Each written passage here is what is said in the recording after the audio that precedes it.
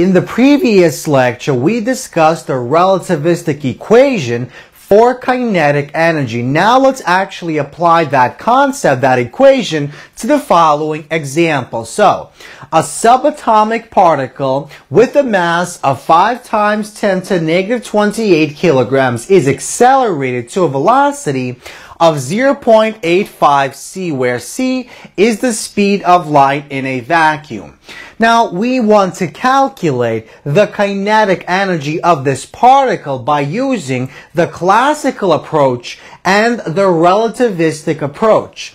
So let's begin with the classical approach. So the classical equation for kinetic energy of an object is given by 1/2 mass times velocity squared.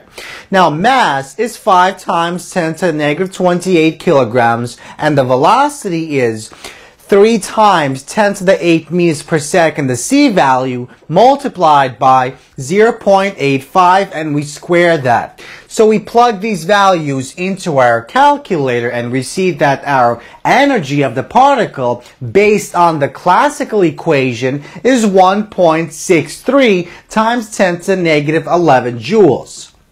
Now, let's move on to the relativistic equation, which is given by this formula.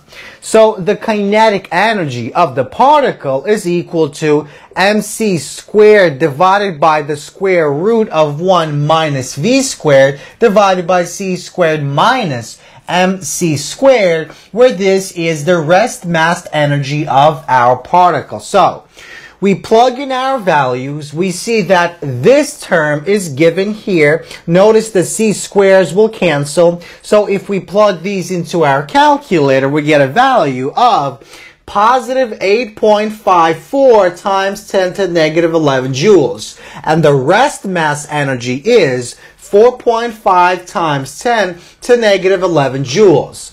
So we subtract these values and we find that the kinetic energy of our particle is 4.04 times 10 to negative 11 joules.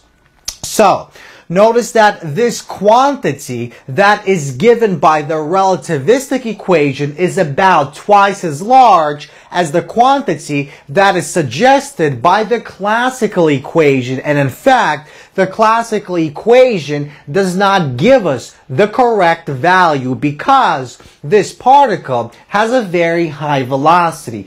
If the velocity of the particle is close to the velocity of light, then we must use the relativistic equation and not the classical equation. So, this is the correct value. So once again, note that the relativistic equation gives us the correct result. The classical equation does not work for particles moving at very high speeds.